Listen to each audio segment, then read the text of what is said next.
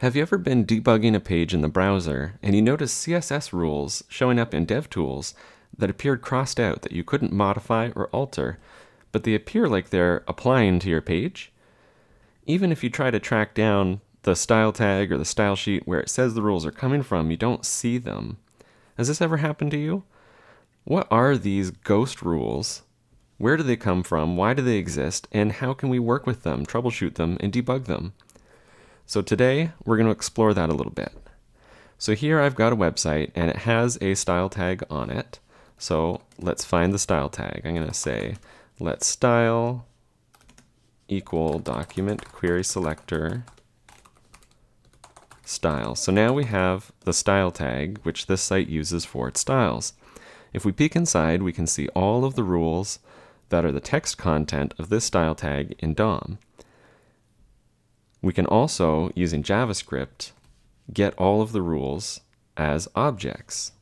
So I'm going to peek inside this style tag's sheet property, which is the CSS style sheet object, and inside of it we can see all of the parsed CSS rules. So this is the CSS object model.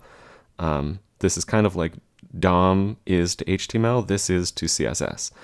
So we can also stringify this using a helper function to see these are the parsed rules from the CSSOM being output as strings again. So another thing that we can do here is we can add a CSS rule to that style sheet object. So we're going to add it to the style sheet, and let's say universal selector background lime. So now we can definitely see that the rule has been added, the rule applies, but when we look here, it'll apply to the body tag. We don't see that showing up as it should. And here it is, but we can't change anything about it. Even if we were to look inside the style tag's text content, we don't see this rule showing up. It doesn't show up in DOM. It doesn't really show up properly in the DevTools. What's going on? So there's the style tag. We can find this rule by looking through all of the CSS object model for rules that have a value that includes the word lime. So here I get back a list of style sheets. There's one CSS rule, and it's the one that we think it is. So even though we can't really modify this with our DevTools, even though we can't really troubleshoot it or see it in DOM, we can still use JavaScript to access it, find it. Let's manipulate it and see what happens. So if I were to process every rule that has a value of lime, and to that rule I'm going to say set the background color to hot pink. We can see that this is a rule that JavaScript can work with. We can update the values. When we hop back over to our DevTools, we can see that it updates to hot pink, even though we still can't really modify it, even though it still doesn't show up in DOM. And so here's another thing that we can do. We can take the style tag, we can set its text content to a stringified representation of its own style sheet object.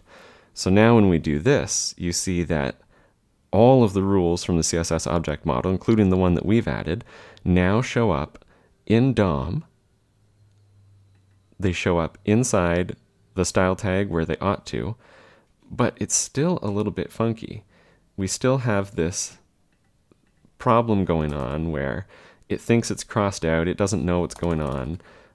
This is confusing, but we can still work with it. We can entirely remove any rules that have a value of hot pink.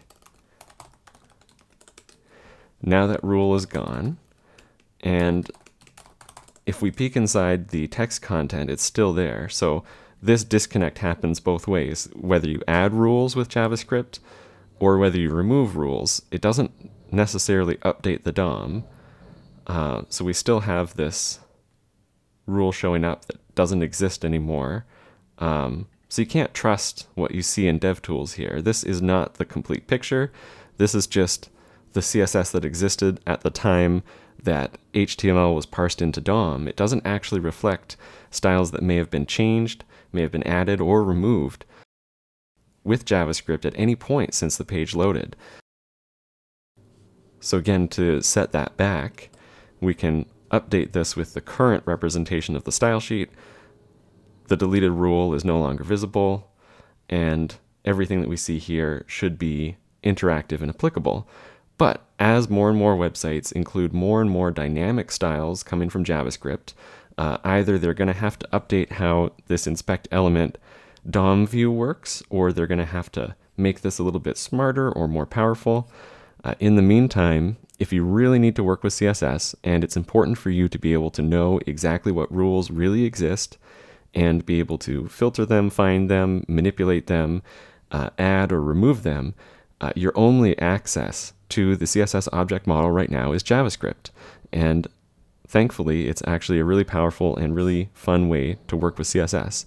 So that gives you all the troubleshooting and debugging power that you need, even when you're faced with ghost styles that are coming from mysterious sources.